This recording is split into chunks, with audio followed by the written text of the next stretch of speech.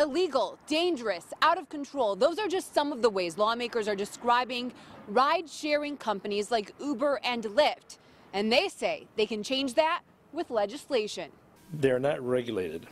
To change that, several lawmakers have introduced multiple bills to regulate the companies that hook people who need a ride up with those offering one with a simple cell phone app.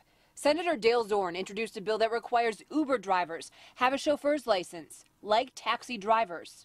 So it puts them all on a level playing field. His bill, as well as another introduced by Senator Rick Jones, would also address insurance. They say the way Uber and other ride-sharing companies are operating now, they don't have insurance required under the law to protect their customers. They've received a letter from the state saying, stop all operations, you're illegal. With a little bit of regulation, with proper insurance coverage, they can be legal.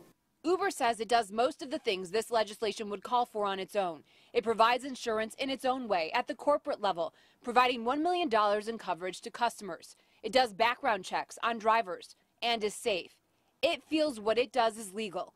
Lawmakers, Democrat and Republican, say without laws, they aren't convinced ride-share services are as safe as traditional taxis. They do some sort of preliminary background checks on this, but it's not as quite regulated or safe as our taxi cab system is. State lawmakers say these bills simply help the laws keep up with technology and how they've changed how we get around. In Lansing, Kim Russell, The Now Detroit.